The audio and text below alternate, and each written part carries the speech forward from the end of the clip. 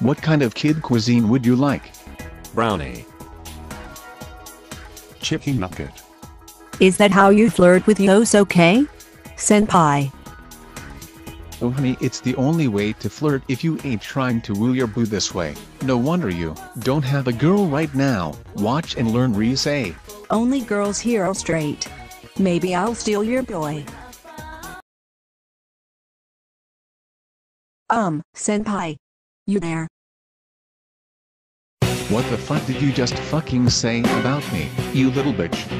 I'll have you know I graduated top of my class in the Navy SEALs, and I've been involved in numerous secret raids on Al-Qaeda, and I have over 300 confirmed kills.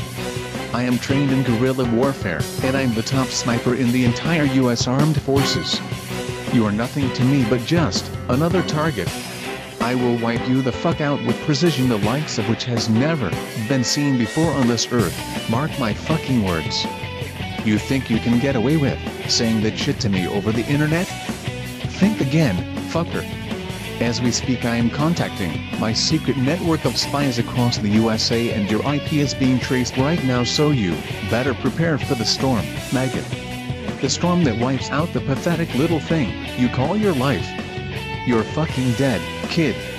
I can be anywhere, anytime, and I can kill you in over 700 ways, and that's just with my bare hands.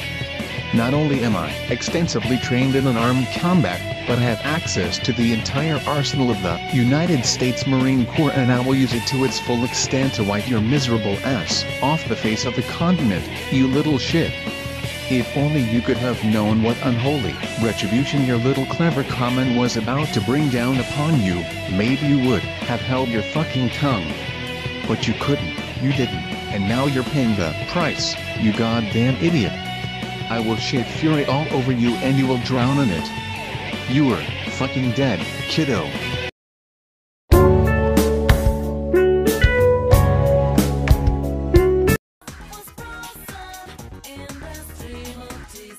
I mean, maybe Yosuke is gay, so he might like you. Rise. Your chest is so flat that he might mistake you for a boy, I guess. I'm sorry, I don't have boots like Naruto.